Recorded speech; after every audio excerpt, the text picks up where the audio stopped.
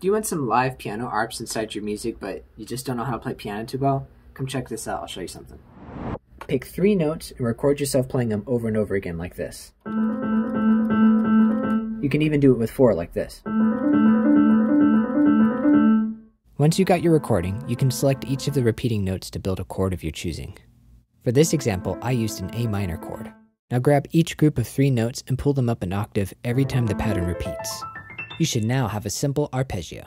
If you select all your notes, you can easily make the arp faster by pulling this double-sided arrow to the left.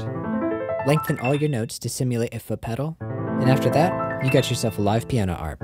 You can use any 3-note chord with this method and it'll work. But if you do use 4 notes, you just want to make sure that you do everything in groups of 4 rather than 3. Anyways, hope this helps. And if you don't have a MIDI piano to record with, in part 2, I'm going to show you how to do it with a keyboard.